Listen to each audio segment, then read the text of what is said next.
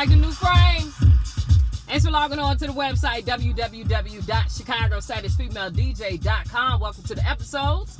Episodes from The Element with your host, me, Sundance. And today, you can't even handle it. I got a DJ, that's a producer, that's a Grammy-nominated producer, and he's a chosen few DJ. Yes! Let me go get him.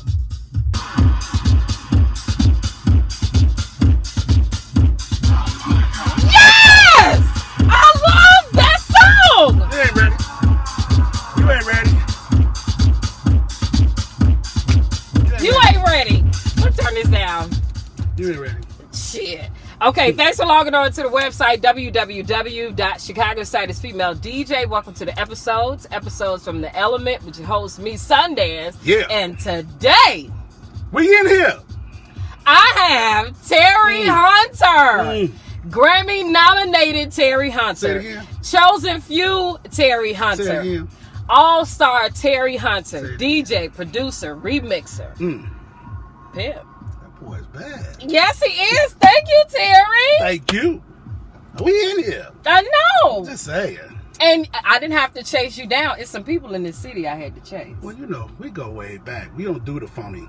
You know, we keep it real. Okay. Sundance won't, Sundance get. Okay. That's how it is. I want to jump right in Let's go. because I'm very excited to Okay. talk about you, to talk to you about your career. Yes. Amazing career. Thank you. What drove Terry Hunter to be a DJ and then your transition to producing? Or was it just kind of organic? Yeah, I think it was organic. Like in the beginning for me, my father was a DJ. And he wasn't a DJ like we do. We mix records on beat and all that. He owned a tavern on the west side of Chicago back in the day, and he used to just play records. It's called the Family Lounge, Family Den. We was a big music family, and my cousin, which I'm named after, named Terry, he was into the music. So one day, I heard him come home with I believe it was a mixtape from Frankie Knuckles. And I'm like, yo, these are all the records that we be playing at the crib, but they sound like one record. Like they was just seamlessly going into one record after another. And so my cousins used to just bring these tapes home all the time, and it was mind-boggling to me. So from then, how I really caught the bug was my cousin had to babysit me. We went to Belmont Rocks, which is on the north side, right off the lake. And I will never forget Frankie Knuckles was playing. And I'm Sundance 11. Really? You know, it was outside, it was during the day, 11 years old. And he wanted to go to hear Frankie. Okay. So he's like, well, man, let's go. It's outside, it's 3, 4 o'clock, we can go. And I'm just seeing people scream Frankie's name.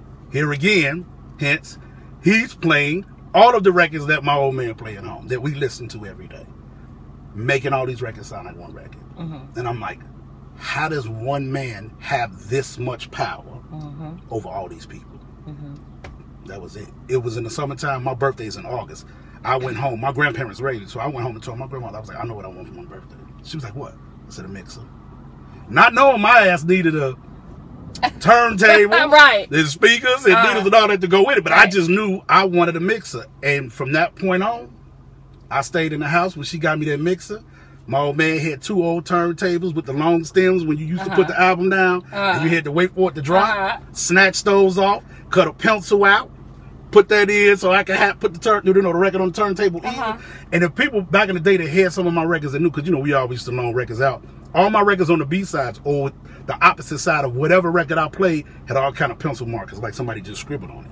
But that's because I didn't know what I was doing. I just cut the pencil. That was the only thing that would fit. And the lead of the pencil would be there so it can go down smoothly. So all the records had the little pencil marks on them. So from there, I just started practicing, working jobs till I got money, got a 2 turntables, and the rest is history. Were you mixing in high school? Oh, yeah. Yeah, I went to Hyde Park. Shout out to everybody in Hyde Park. Really? Class of 88. What up? Really? Yes. Oh, go, Terry. Yeah. So you've been DJing since you were 11 until now? Until now. How old are you, Terry? I am 45. You look good. Thank you, girl. Yo, don't be hounding me in the streets. How did you make the transition to be a producer? at that time, we were all making tracks. You remember when we was doing parties, we were making tracks, and you know, I had to separate myself from all the rest of the DJs because virtually we were playing the same damn records. You know, so I was like, what can I do to make me sound different? And even if the DJ before me played, you know, Is It All Over My Face, or the Gherkin record, for instance, that you was just playing. That's my favorite. You know, track. Shout out to my brother Kenny Dope. We did that together. But we had to make ourselves sound totally different from the next DJ. So what I did was started pause mixing records. You know, we had the tape decks, and they had the real sharp pause on them. And I used to make my own edits, play them at the parties. It went from there. Shout out to my big brother. We doing it all over again, Mike Dunn. And it's funny, Mike Dunn made me, and I know he don't even remember this, he made me, we might do my first track. And it was right when sampling came out. And we just made this track. We was in the basement with Marshall Jefferson, and he just sampled my name. And the track was Terry Hunter. Terry Hunter. Hey, yo, I used to play this track everywhere I went because it was my signature track. Right. There wasn't nobody doing that back then. You know what I mean? So it went from there. I met a brother, shout out to Kenny Jordan. He had a drum machine, and he had a 909 and a Poly 800. And I made my first track in his basement and released it on Armando's label, rest in peace. That's who really got me started into production, was Armando. And playing it at the parties got popular and put them out. But that was the record that got me to travel overseas. I didn't want to stay local. I didn't, because it was too many people at that time in Chicago, not to name no names, but they were local DJs. And I was like, no, that just DJing in Chicago is not for me. I want to go to London, to wherever I can go. I want to get up outside of the city, but still be present here. And I knew the way to do that was making records. Your story. So let's fast forward. Okay. You are now a Chosen Few DJ. That's right. Which is the biggest DJ group, probably. Yeah. And I was going to say the nation, but yeah, you're right, the world. Is it true that when they added you in 2006, that they hadn't added anybody in 20 years? It was probably longer than that. Okay, let's say 30. Let's say they had the original members and they never added anybody. No, it wasn't 20 because we just had our 25th anniversary, so it wasn't 30. So yeah, about 20 years. About 20 years. And it was an honor. And I'll never forget, Wayne called me, and he wanted me to become a Chosen Few DJs, and this is when the picnic was still going on behind the museum. And I had to go overseas that day, and so they wanted to do a big introduction thing, and I couldn't do it. I'm like, oh man. So whatever the reason, now that I think about that, they were supposed to give me some kind of award or a trophy for joining and being the first member to join in 20-something years. Yeah. And I still ain't got it. Okay. That was supposed to happen. So fellas. Are you using my elements? I'm using it. I'm blasting my Chosen Few brothers out. Right now, where's my trophy at? Because everybody else got theirs. Where's mine? See, I'm glad you said that. What are the requirements to be a Chosen Few DJ? What Wayne saw in me was like-minded in what he saw in himself and Alan and Tony and Jesse for being DJs, you know, and I represented the city to him, you know, well, and the production and all of that. And, you know, we was brothers. We was always close friends. That's why I think it was just a natural situation for me to just slip right in and make it happen. So here I am. How did you get a Grammy nod with Jennifer Hudson? You know, I was watching that night only for you. I only watched just for you, and I'm like, Terry gonna get this. I told my husband, Terry gonna win. Terry gonna win. Yeah. I'm still proud of you. No, me too. I mean, we Grammy nominated. You know, shout out to Maurice Joshua for grabbing that Grammy. But you know, it was a good thing. Like how it happened was funny. We had always been going back and forth, working on records, me and Wayne, and you know, we was always doing stuff. I was always doing stuff for R. Kelly remixes wise, and I'm like, man, I'm tired of these remixes. I want to produce a record for him. So one day Wayne came over, was like, look, I'm going to the studio with Rob. Rob wants something. He's like, play me some stuff. So we went in the studio, went in the basement. I was just playing tracks. He was like, yo, that one right there. So I'm like, cool. So I'm like, here we go again. I'm like, he gonna like the record, and then nothing's never gonna happen. Wayne called me back that night and was like, yo, he got the hook.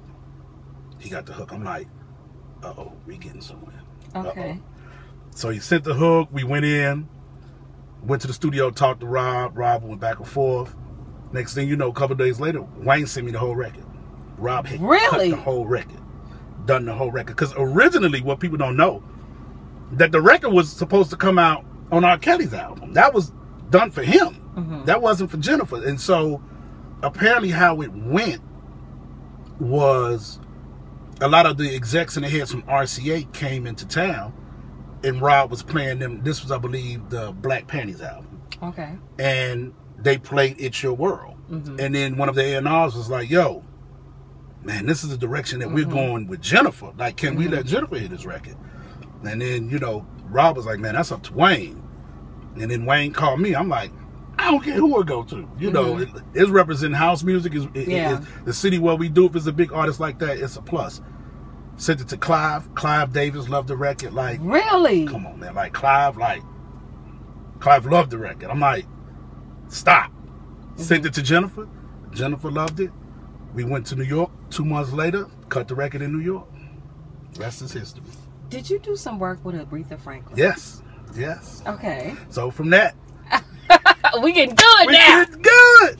So from that, again, by Clive, liking what we did with It's Your World, me and Wayne, and you know, Wayne being the senior VP of RCA, they was working on the Aretha record. And so what they were doing at the time, it was, see, the whole album was covers basically. Okay. And so Clive wanted me to redo the Supremes, You Keep Me Hanging On, and Gloria Gaynor, I Will Survive. Now, those records are incredibly hard records to even touch, one, because it was so big, and two, what are you going to do with them? Like, what are you going to do with I Will Survive? What are you going to do with the Supremes, You Keep Me Hanging On? And so I was up for the challenge. And so originally we was doing Alicia Keys record. We did a whole bunch of records, and we ended up landing those two on her album.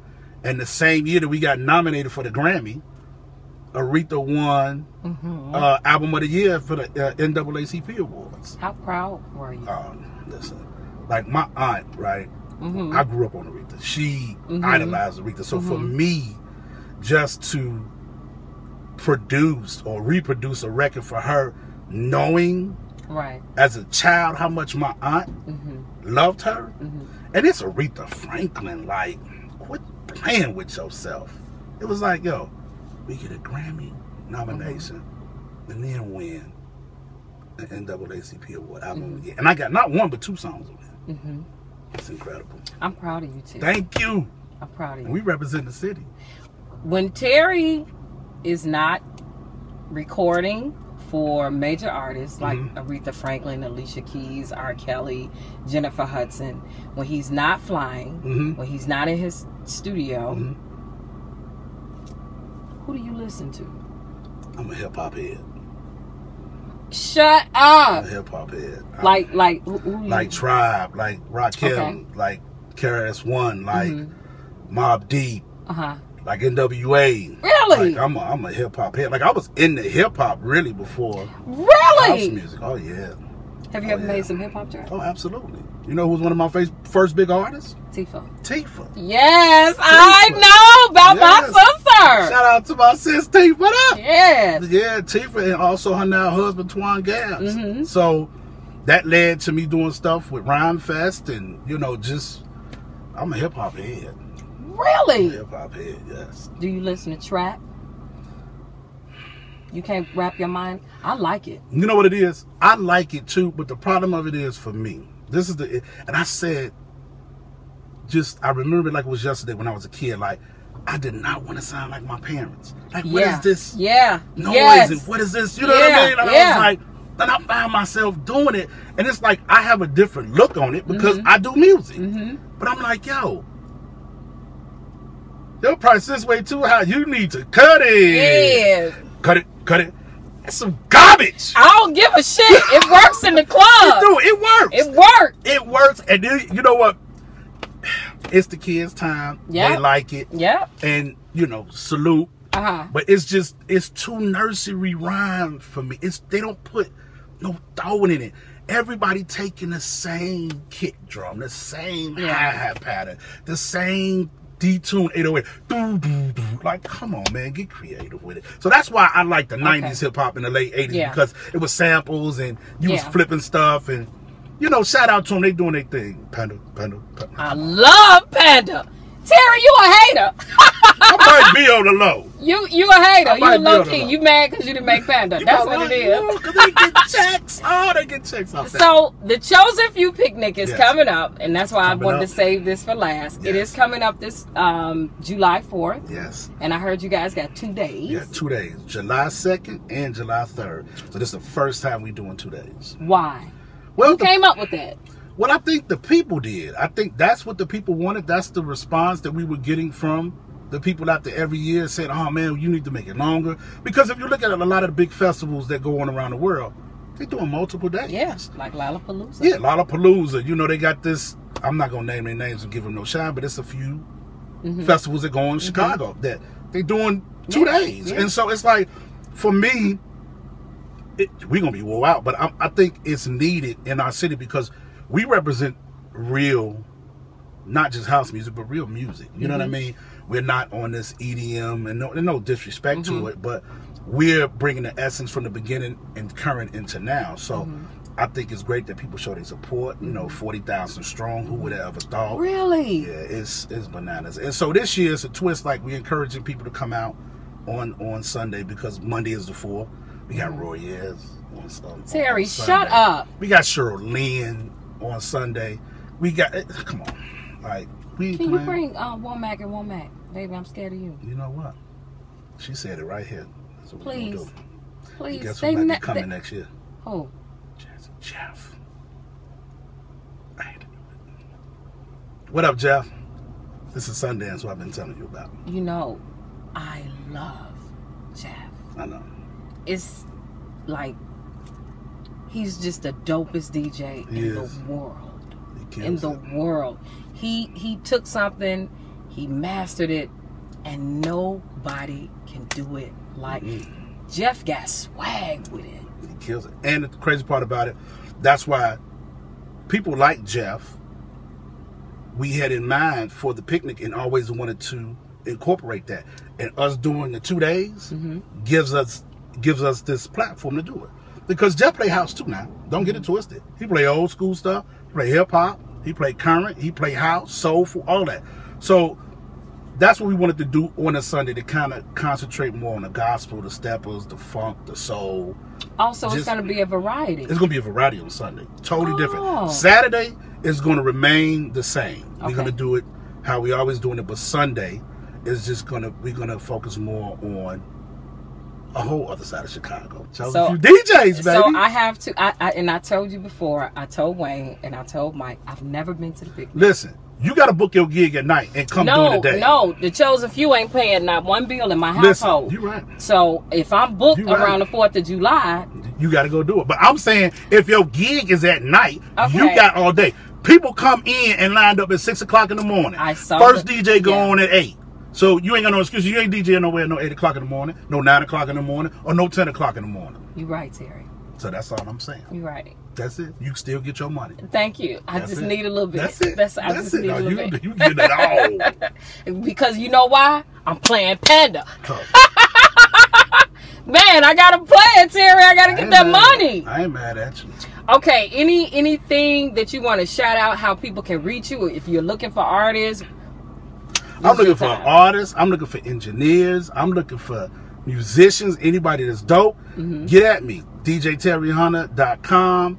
Hit me on Twitter at DJ Terry Hunter, Instagram, all that. I'm everywhere, and I'm looking for dopeness. And he answers his phone. Yes, for you. I do. At least with Sundance. For you, I do. Thank you, Terry. Thank you so very much. I love you too. I want to call. Who we need to talk to? I need to drive around with one. You need to call Honda. Okay. Honda. This is a Honda Element. So that's hence the title, Episodes from the Element. Y'all make sure y'all check my girl Sundance out. This show is ridiculous. I told her. I done watched them all. So now I'm honored to be on here. Thank you. Oh my God. Thank you, Terry. Thank you, baby. And thanks for logging on to the website, www.ChicagoSightIsFemale.dj.com. Download the app, available on Android or your iPhone, Chicago Sight is Female DJ. Episodes from the Element with Sundance and the iconic Terry Hunter. Yes, ladies, we got some nice little. Wait, you see her married, right?